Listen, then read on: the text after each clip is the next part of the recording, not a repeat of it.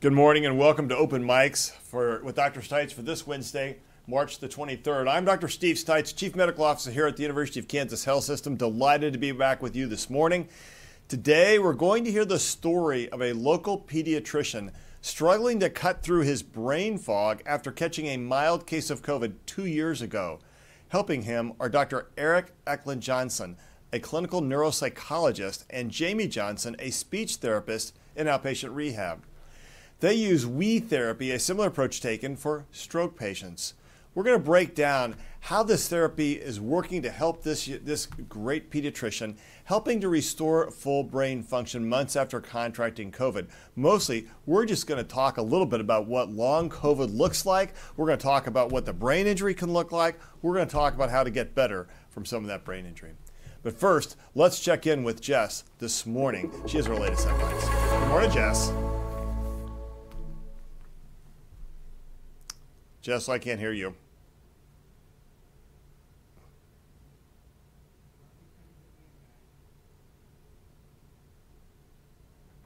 Dr. Stites, can you hear me now? I can hear you now. Okay, so in this morning's medical headlines this morning, more and more teens are suffering and battling from depression, but it might actually not be COVID and social media that are to blame necessarily this time.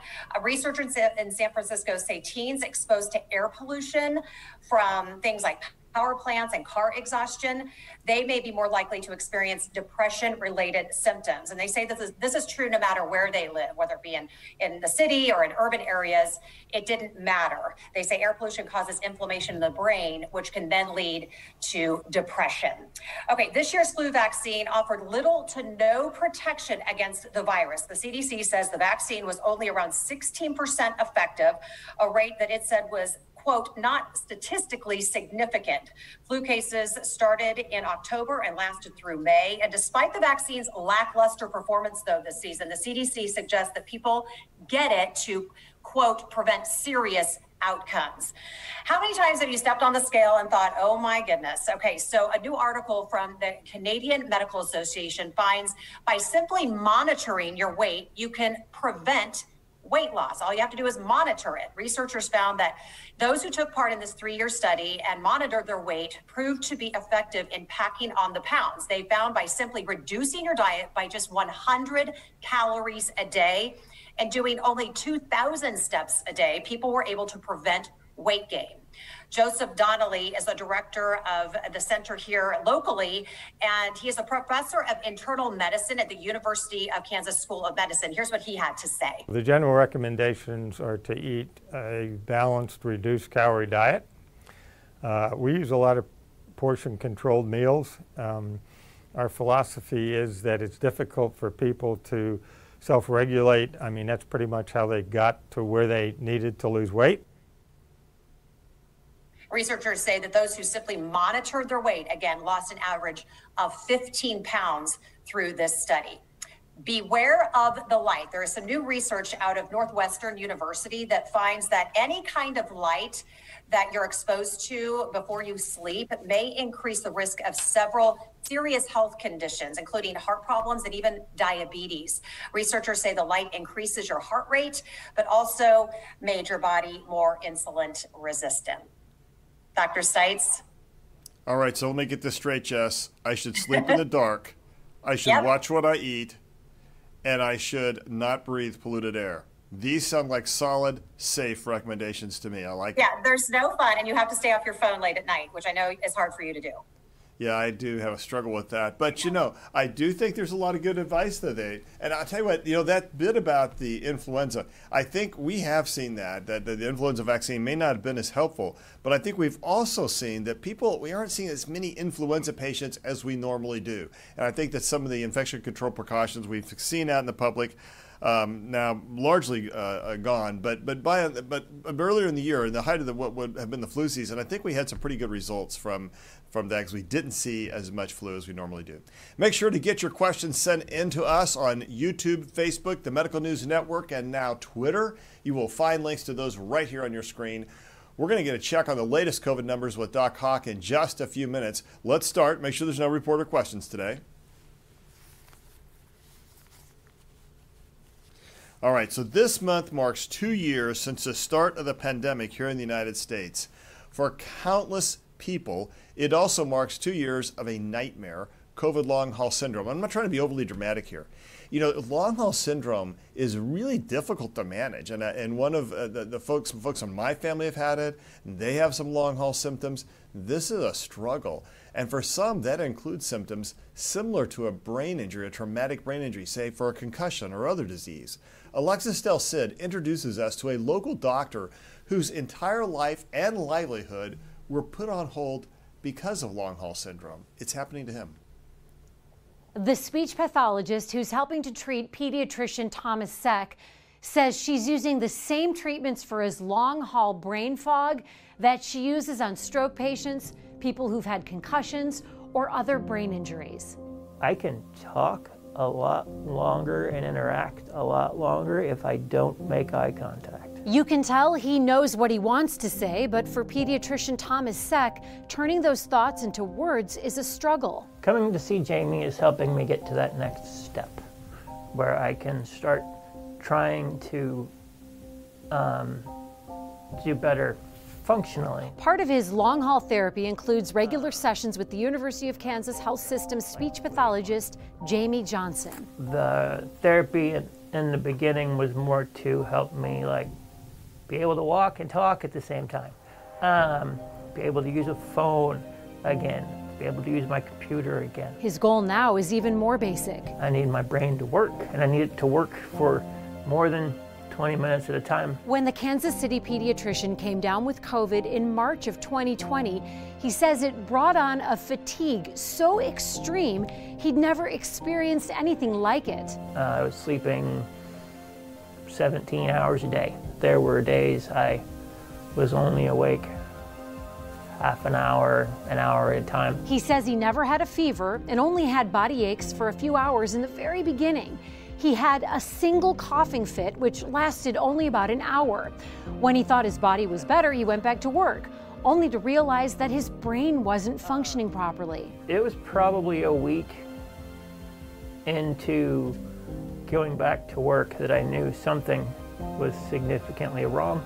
We started in about May of 2020 seeing patients who were complaining of brain fog, and many of them had trouble finding their words. They were having memory problems. A lot of the appointment like this, because if I take balance out of the picture and eye contact out of the picture, and I only have to answer a question,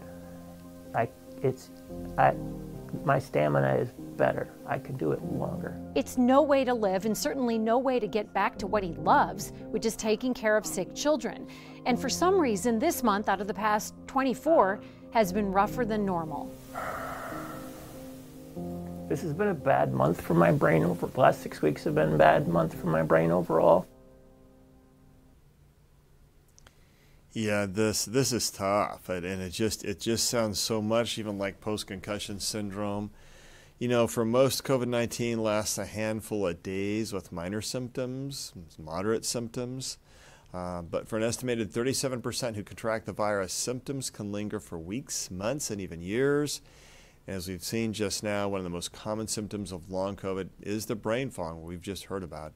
It is a life-altering condition characterized by slow thinking, confusion, difficulty remembering things, poor concentration, and fatigue and exhaustion. Because I think one of the things we know, people, they can function highly for a little while, but then they just get worn out so fast. And it's fascinating what he talked about. If I sit upright, I'm having to work at keeping my balance in space. So if I lay my head down, I can talk with you longer. That's tough. Joining us this morning are Dr. Eric Eklund Johnson and Jamie Johnson. Good morning to both of you. Let's talk a little more about Dr. Seck. Is he able to currently practice medicine, guys? Dr. Johnson?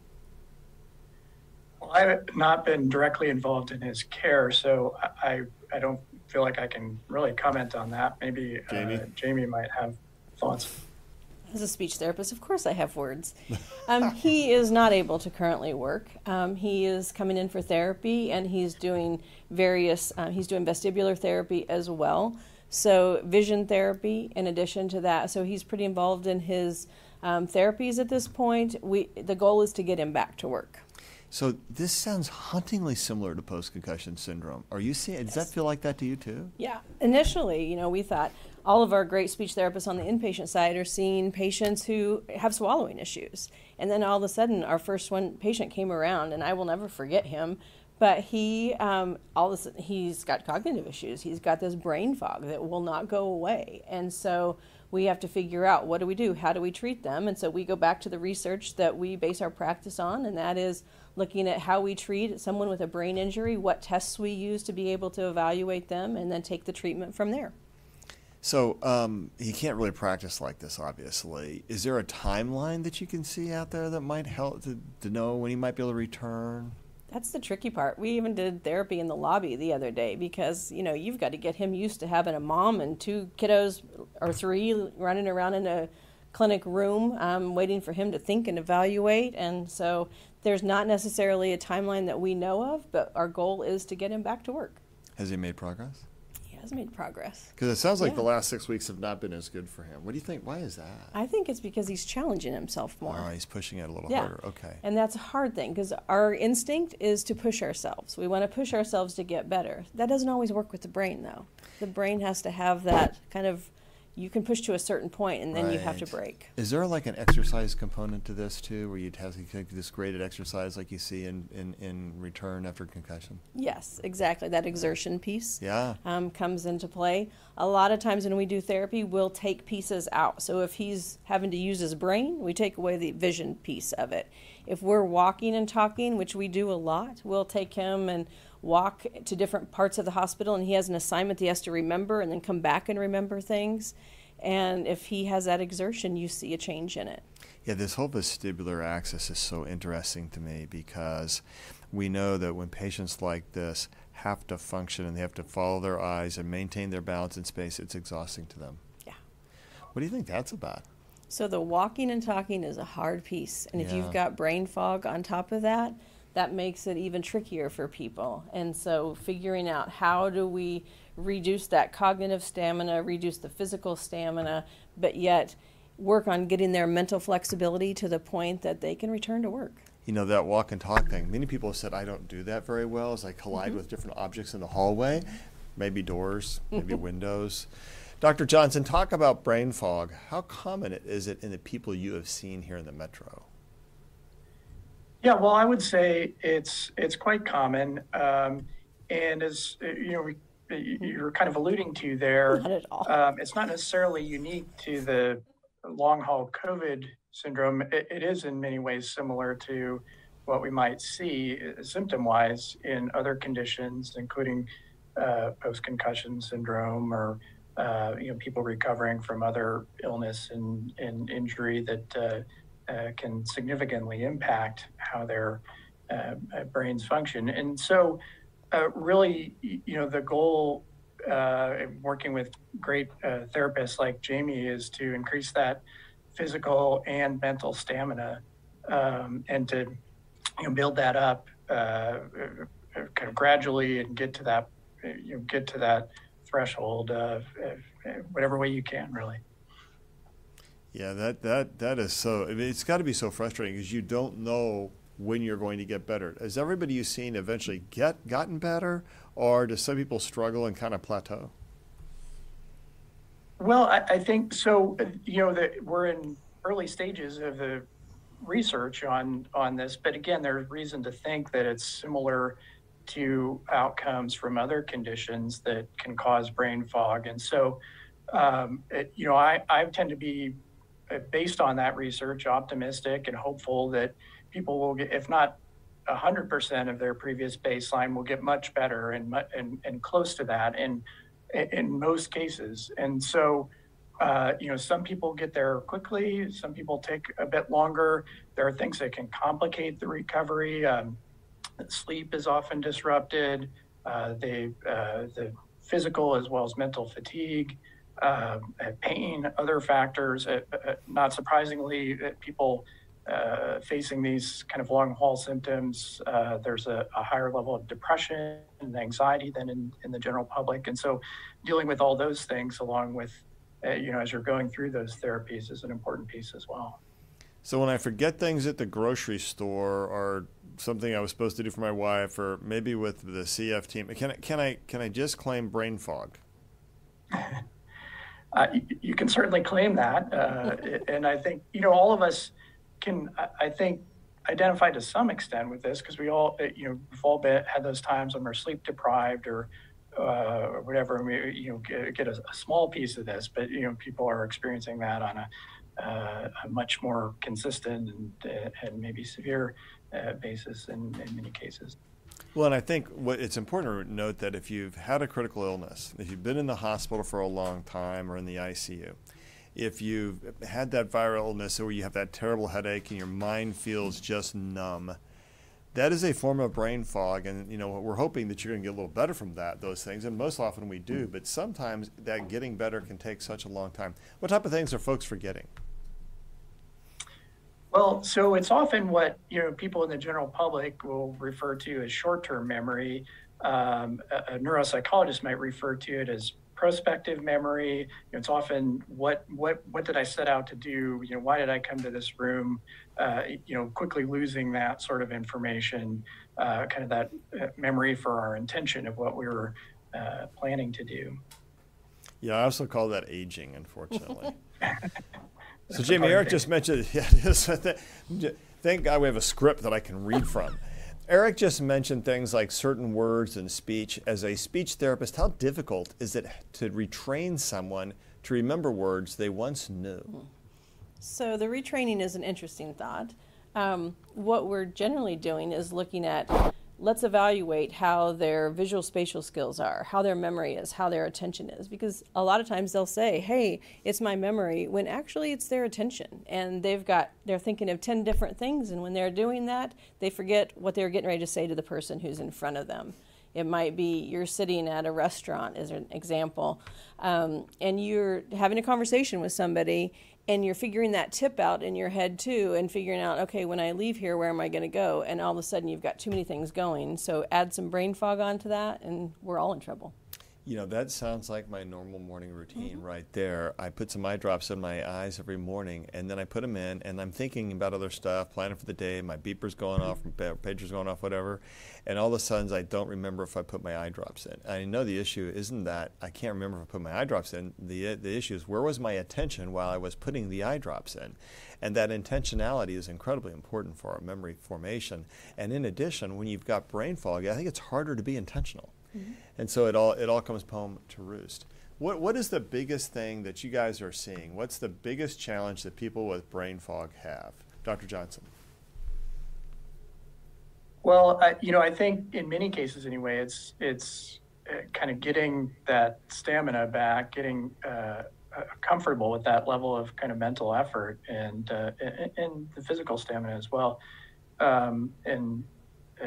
From my perspective, Jamie's much more involved in the day-to-day, closely working with these people as they're recovering. So she probably has a better take on that than I do. But I think building that stamina and that confidence back as well.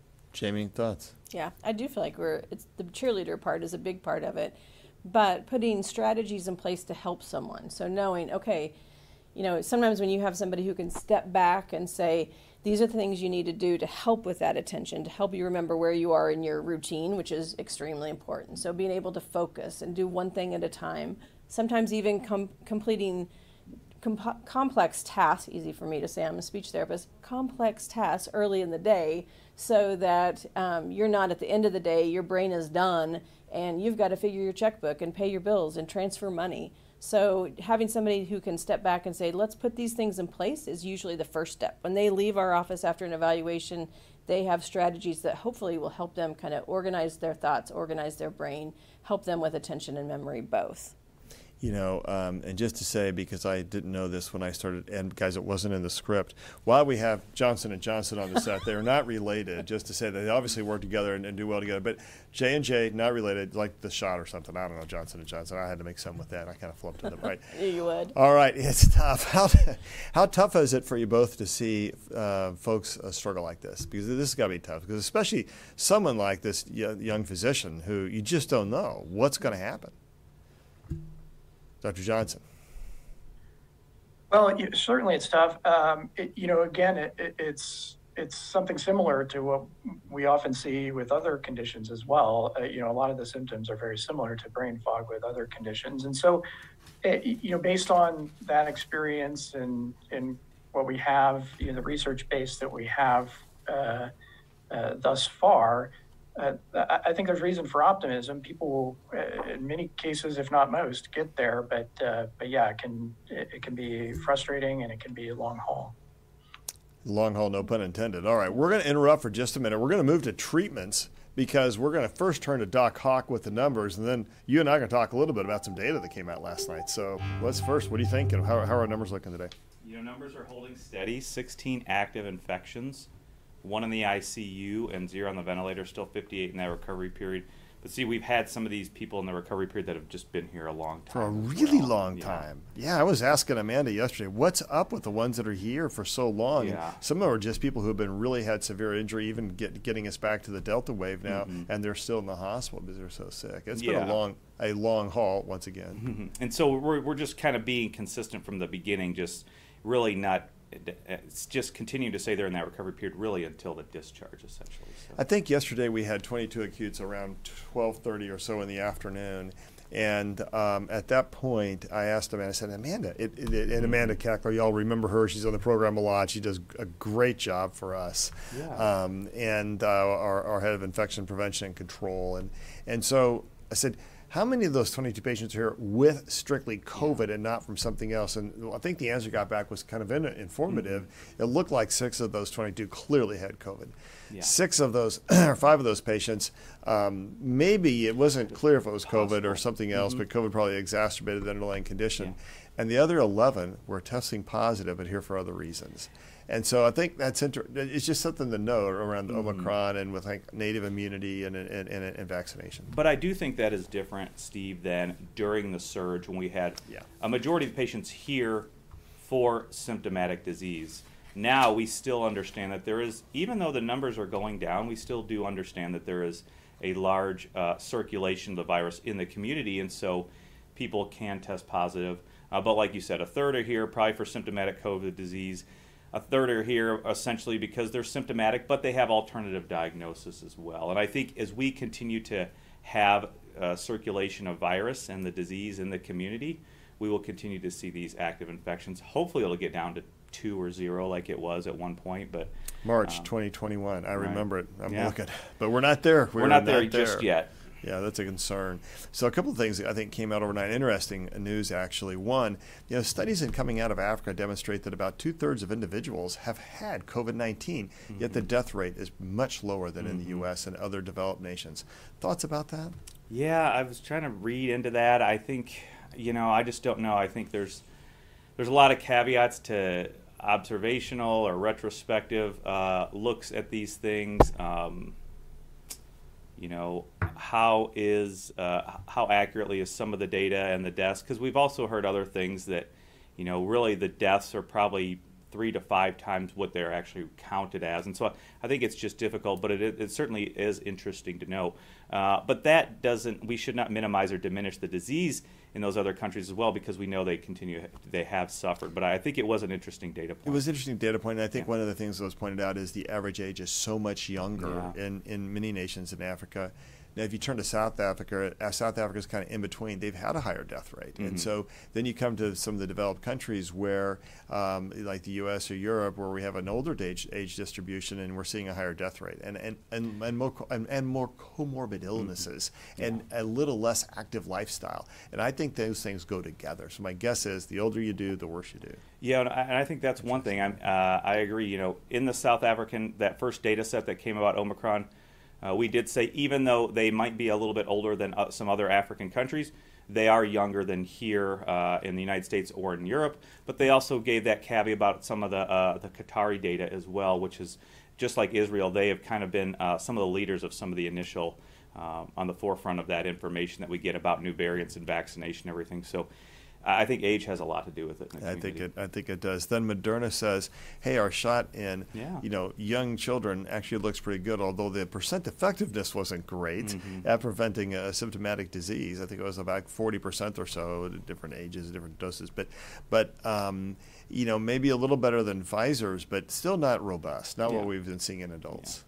Yeah. And I think we just play into that as well. And I think number one, the biggest thing is we know that in general the children aren't as affected as adults, so that is a great thing. And if we can use anything to help reduce the chance that your child does go to the hospital, even though it might be infrequent or rare, your chance that your child gets multi-system inflammatory disorder or even long haul symptoms, I think it would be a good thing.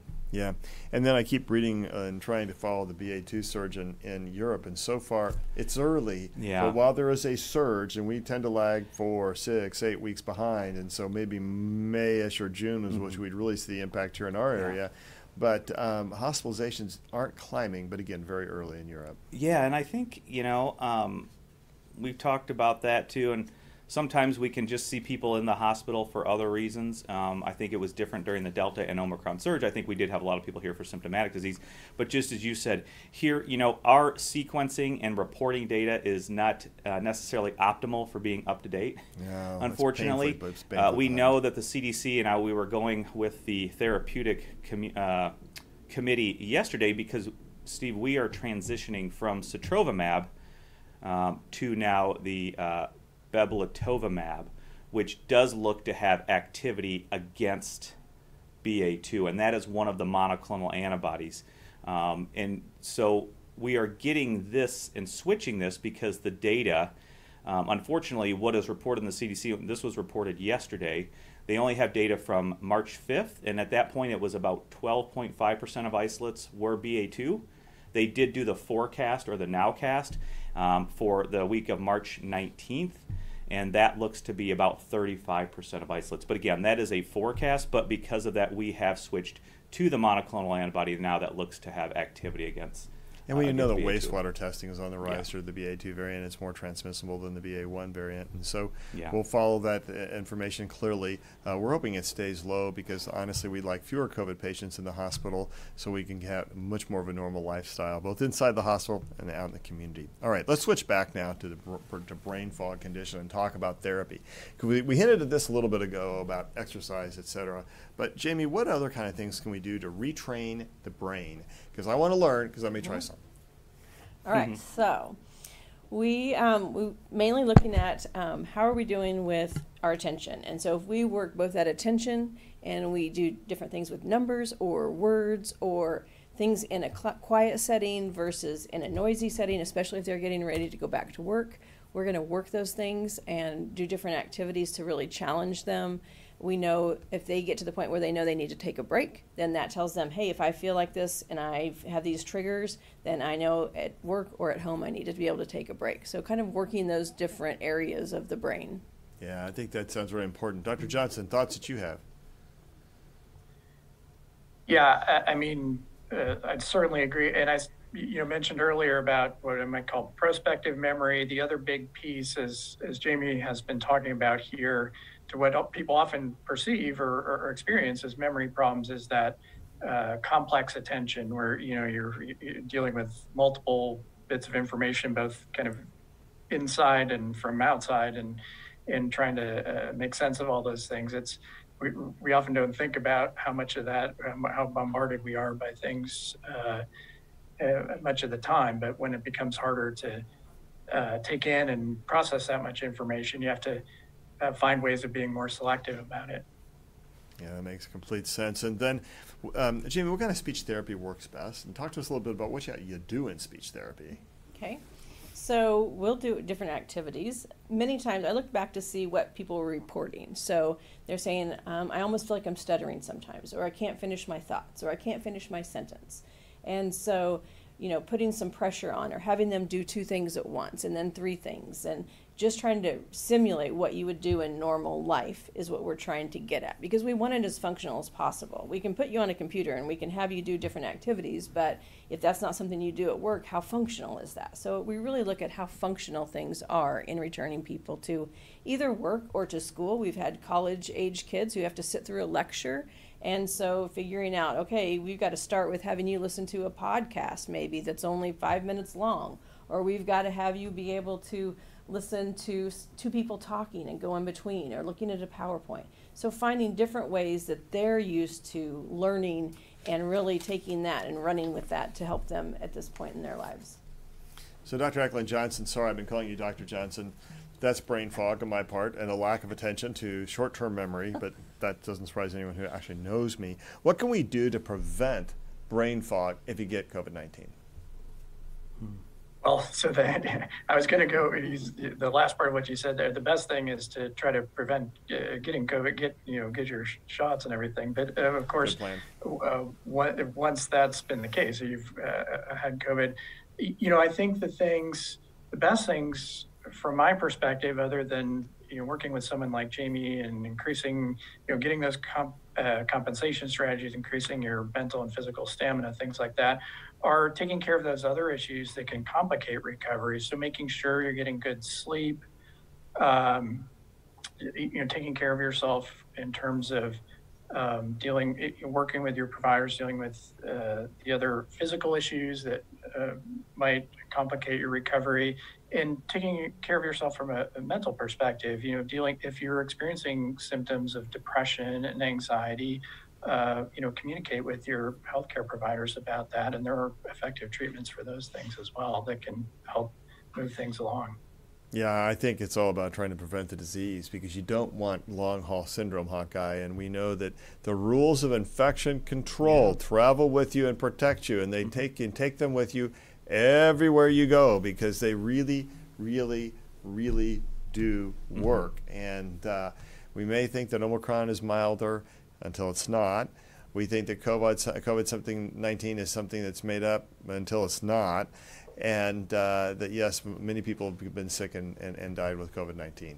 Yeah, I mean, I think that's the truth. And we know the great preventive measure is obviously vaccination, and otherwise doing those public health guidance measures. And if you feel uncomfortable about going into those situations, meeting with people, meeting in certain areas, indoors versus outdoors, and doing all those things, then you are certainly obliged not to do those. But also wear your mask. We know masks do protect, despite what we've heard, that the data supports mask use, even if others around you aren't wearing masks. Yeah, I think that's the bottom line, is you know how to take care of yourself. Do it if you want to stay safe. All right, let's turn to Jess and see what kind of community questions we have, because I bet we have a few. Yes, we do. Good morning. Okay, so Jo Ellen just brings up a really good comment. She said, the courage this pediatrician, the patient that we've been talking about today, has shown, she feels like she's just shown a ton of courage. And so we just always want to appreciate our patients for allowing us to share their stories so that we can better understand some of these topics. So, but a question is mixing up words a sign of official brain fog? What do you think? Is mixing up words? Because if it is, I'm usually foggy. I was going to say, do they feel foggy? I mean, we can all mix up our words. You heard me do it too. And I don't have brain fog, I hope. But I think that's part of it. There's always an underlying, there's a point to which everything is normal. Just like you said, you can't remember the 5 things that your wife asked you to get at the store or whatever. And so how much is normal and how much is the cause of brain fog or something like that? And I think, and I'll speak to Dr. Eklund Johnson as well as Jamie here, as we get older, our memories aren't quite as good anyway. So what part of this is just aging, and what part of this is something we should be paying attention to because it's not aging? How do we know? Well, I would say that you're absolutely right. These things, I'm noticing that myself as I get older, but it's unfortunate.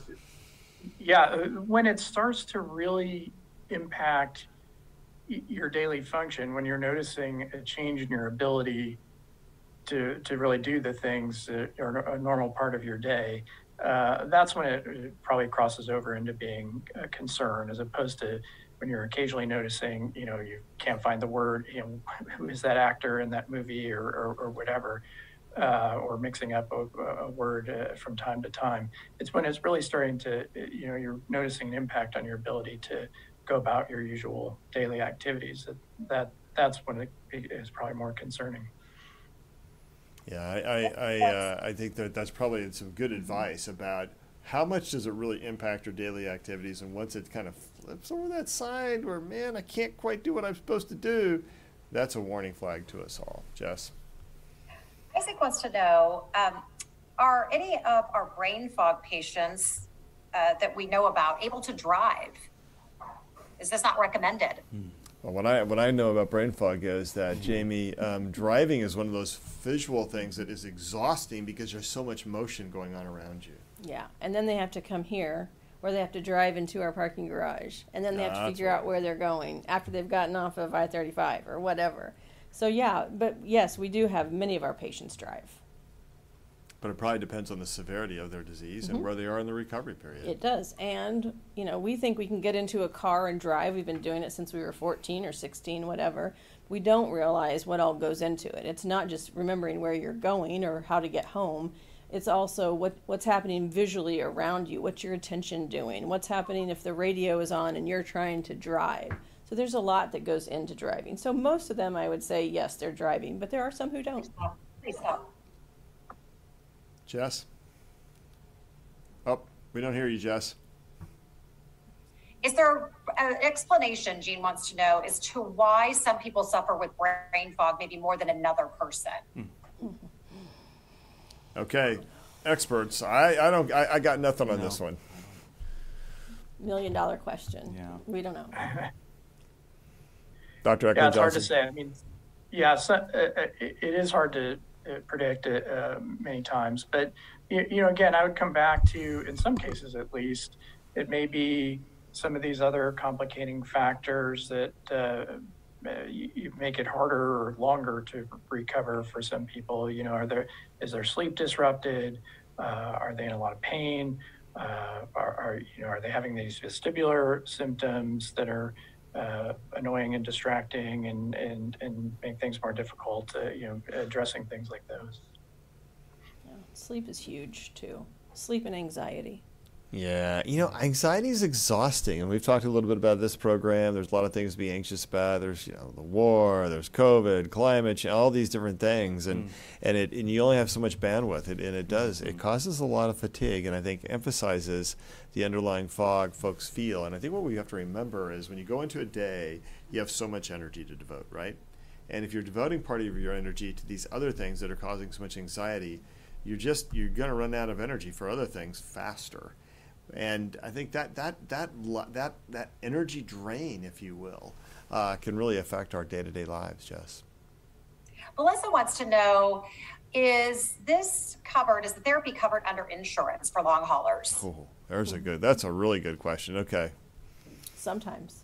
So that's the worst thing, is to have someone come in and you send them away with their strategies because they have mild or maybe mild to moderate issues and their insurance denies it. So that is not a fun piece. Well, and just to say, there's been active legislation being discussed about, can you be disabled on the basis of brain fog? Because that's hard to do. This long haul syndrome. I think it's gotten a little better now.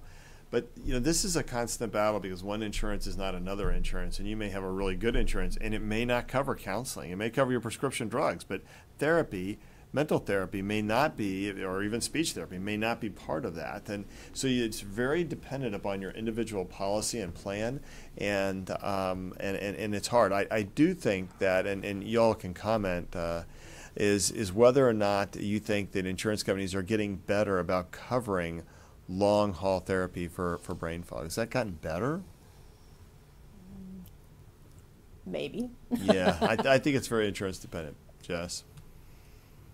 So Sharon wants to know, she had a stroke and was hospitalized back in November of 2020. Brain fog is a major problem for her now. She said she felt like she was getting better with the stroke fog until COVID hit. Is this something she should be checking with her neurologist on? Dr. Eklund Johnson, thoughts? I think the short answer is yes. I think it would be a very good idea to bring up with the neurologist and see what if there's a recommendation for any further workup of that or therapies. Yeah, definitely, I would recommend that. You know, I think what we know is that if you have an underlying disease, that disease is more susceptible to being worsened if you get COVID-19. So diabetes, your blood sugars become more difficult to control. There's a higher incidence of insulin resistance in type 2 diabetes after having had COVID-19.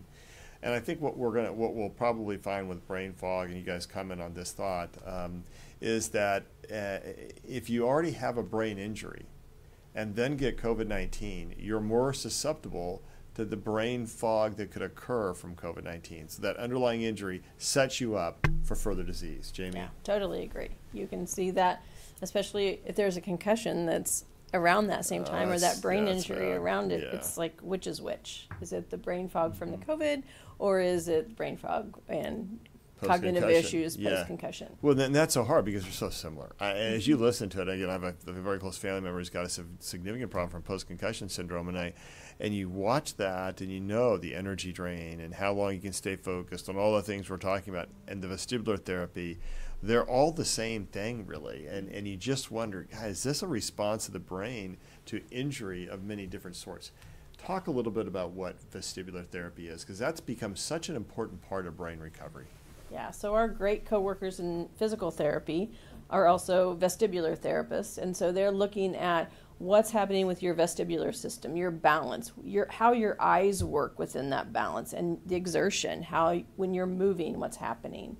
And so putting all those pieces together. When we do an evaluation, one of the things we do is look at how those eyes are moving. And if we see those eyes aren't moving like they should, we know they probably need to be seen by our vestibular therapist to get to work on that. And there's ways to do that. You can do it in an ear, nose, and throat clinic. You can do it in a speech class. I suspect there are all sorts of ways so we can figure it out. But essentially, here's what happens with the way your brain works. If you stand up, you think, that is so easy, because I'm standing up in space. But how do you stop from falling over to one side? It's because your eyes are working together with the back of your brain, with your middle ear, and with all these other what's called sensory proprioception that helps you maintain balance in space. You say, well, someone who's blind, how can they stand up? Well, because they have compensatory mechanisms, and our brains are wired to be able to do that. But at the end of the day, what happens with concussion injury and brain fog in general is that those mechanisms are disrupted, and so you have a harder time doing simple tasks, whether it's tying your shoe or it's standing up and walking across the room. And in order to do that, other parts of your brain are working overtime to help compensate. And when that occurs, you wear out faster because that energy, remember we said, here's how much energy you have a day, that energy is getting drained. So much of what we've talked to folks about is, look, if you got diabetes, make sure your blood sugars are really tightly controlled. You got to make sure you get the right kind of sleep, get the right kind of nutrition, eat a balanced diet, and try and do these kind of gradual recovery exercises. It all comes together, Jess. Dr. Stites, two quick questions. Katie wants to know, is brain fog also associated with the long-term stress of COVID and the isolation behind it? Oh, so okay, that's a great question, Dr. Eklund Johnson. Thoughts about that? And I think what the listener is trying to get at is the fact that people have been so isolated and had all this stress, has that maybe caused more of an incidence of brain fog once people had COVID? Well, I think we have. I'd like to see more research, and I think we're starting to get maybe some answer to that. But I believe that it's likely true that that's for many people at least an exacerbating factor. We talked about anxiety, how that can kind of sap your mental resources, and that stress, that anxiety. I've no doubt in my thinking that that's a factor for many people. Jess, you said you had another one. Well, I don't know. Okay, Joellen wants to know, can you just speak to the fatigue and exhaustion piece of this? She says it's really difficult for those not suffering to understand. Oh, okay. Jamie, let's make it real. Yeah. Well, you saw that in Dr. Seck. I mean, you watched him both from a vestibular standpoint, like we just talked about, but also the fatigue. And many times he will rest after therapy before he goes home. And that fatigue is a fatigue that he describes as nothing he's ever encountered. And oftentimes, I think patients can have headaches, can have all sorts of diseases that are symptoms go along with this. You know, we've heard the term mind and body. The reality is your mind is part of your body. And when you are wearing it out because you have had an injury, you're just exhausted. And the way your body and your brain, or what they're saying to you is, you got to rest me. And the way you have to rest is sleep, or just sitting down and doing nothing. Even watching television can be exhausting because your mind is trying to interpret those images, and that uses your brain energy. You saw in his interview that our pediatrician, he put his head down on the desk to talk to people. Why is that? He's not having to stay upright in space. He's not trying, his brain and his body are not trying to engage in, keeping you upright and trying to look around the room. And so he can divert more energy to the conversation. Your brain consumes the most energy of any organ in your body by far. And when it has an injury and it's trying to compensate, imagine how much energy you're going to consume and how much rest you're going to need. That sounded great. Jess. Just last question from Pat. Maybe we can incorporate this into some final thoughts. But just overall, where does a person start? Where do they begin if they have a concern about the cause of brain fog? All right. Dr. Eklund-Johnson, let's start with you. What do you think the answer to that question is, and just your final thoughts for today? Well, I'd say specifically to that question, I would say, bring it up probably first with your primary care provider and discuss with them what you're experiencing, and if appropriate, they can probably make referrals that would be needed to kind of move along with the process.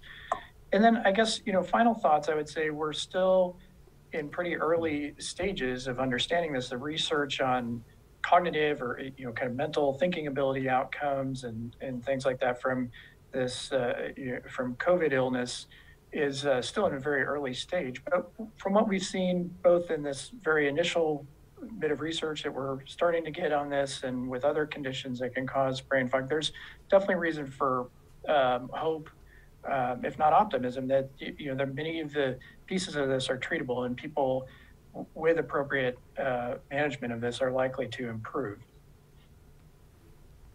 I would agree. Yeah, that's good. That was very good. And I feel like time, a lot of people need time. Our research doesn't show. And as a society, we want to say, oh, this is going to be fixed. If it were your arm, you'd say, this is what you're going to do after this surgery at 4 weeks and 6 weeks and 8 weeks. It's not that way with your brain. So we can't necessarily, hey, you're going to get better like this. Sometimes it's like this, and sometimes it's with time. There's nothing like having somebody come in and do an evaluation and then find out, hey, I'm okay. And there's some reassurance in that.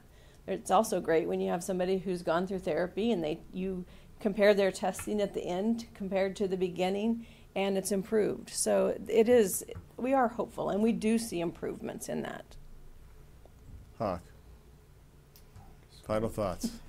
Final thoughts. I think it's important. I think this is one of the concepts of long haul disease. It is important to continue to try to really find the etiology. There's a question, what causes it? And I think it's really about individual genetic factors.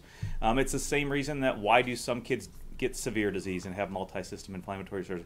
Why do some people who are otherwise healthy in their 30s get really sick and severe disease and die? And I think we don't have the answers to these questions yet. I think they're very complex. But we know what isn't complex, and we know ways to help prevent and reduce the risk of these things. It continues to be vaccination. Was just looking through some of those articles from last week from New England Journal of Medicine, and we talked about BA2. And we know that there will be meetings about fourth doses of vaccination, but really looking back on these articles, we know that even with your booster dose, you do develop neutralizing antibodies and increase protection against severe disease, even for BA2. And so I think right now it is more important than ever, if you are not up to date with your vaccination, to get up to date, get that booster dose. We know cases are low right now. This is the perfect time to do that. There may be another surge. We've heard about that, but time will tell. But what you can do to protect yourself individually against severe disease, but against even long haul symptoms, is to get vaccinated. and be up to date with those vaccinations. You know, as I listen to the conversation today, I think that the parts that you heard from the Medical News Network early on that just were going through the medical news overnight are sort of instructive, right? When you listen to it, teenagers have more problems with depression and other mental health issues when they live in a polluted environment. Okay, kind of sounds a little like brain fog, right? You know, influenza vaccine may not work as well this year, but it probably still prevents severe disease. Okay, got that. That makes sense. Eating a healthy diet and exercising and not trying to overeat makes you is going to help your weight and help you live longer and help you live better. Okay, exercise is good. Okay, at the end of the day, make good choices. We know what the good choices are. And when it comes down to COVID-19, what I would say is make good choices. It's a balance out there between your mental health for getting out in public and doing the things you want, and your physical health and your mental health as a result of the complication of COVID-19 itself. Isolation can be terrible. Isolation from COVID-19 and long haul syndrome can be devastating. We don't probably talk enough about the long-term complications of COVID-19. They're very real, which is why we try to inform you, our public, every day about things that we know that work and those things we know that don't really work, because we want you to be able to make good choices. Jess. Okay, Dr. Stites, my final thoughts are that I am loving I know. What do you think? So, okay, I walked in here. Here's the deal. Logan comes in here. Logan works in our studios. He's great. Logan, Anthony, our whole team here, they're outstanding. He says, you look like you just rolled off the train, and I don't mean a nice seat. Like the back boxcar. You just rolled off the train. I'm like, really? That bad, huh? You know what? I know you're doing this for fundraising. Yes. And it's a great cause, and I think we should maybe extend that until we get zero active infections in the hospital, and then you can do it. I think more people will donate and you think that's fundraise for that great cause. You can donate right there. But then on May 6th, we're going to have a video of me shaving everything. And I'm going to tell you, I look like a Star Trek alien. Someday we'll show you a picture of what I'm going to look like after I shave. It's not pretty. Well, I know Mrs. Stites likes the hair. I think it's a lady thing. We are liking it. Do you? All right. We think you should keep it. I know you're going to shave it, and then you said you're going to grow it back out. Is that right? I think I'm going to, in the fall, I have a nice little, camping, fishing trip planned, and I don't think I'm going to shave, and then I'll just let it grow after that. We'll see what happens. Very rugged, very cool. Okay, so yeah, check out that QR code that we just popped up there and help Dr. Stites out. Okay, so now we want to show you some of our newest viewers. If we could pull up this picture of, so this is Mrs. Kim Pitt's 8th grade class. They are at Girard Middle School. So this group of folks, they watched as Mrs. Pitt's daughter, Katie, she was interviewed yesterday when we were upstairs live inside our OR. We were talking about all of our hardworking nurses and our operating room nurses up there. So you can see the students here, they were watching our show yesterday. So we appreciate them just hanging out with us and letting us show their pictures today and their smiling faces. And hopefully we've got some new viewers and hopefully some budding healthcare workers and in the future. So again, Mrs. Pitts, thanks for letting your kiddos watch the class yesterday. All right, so anyway, we want to tell everyone thanks so much for joining us. You can watch us later on YouTube and Facebook and Twitter and all that good stuff.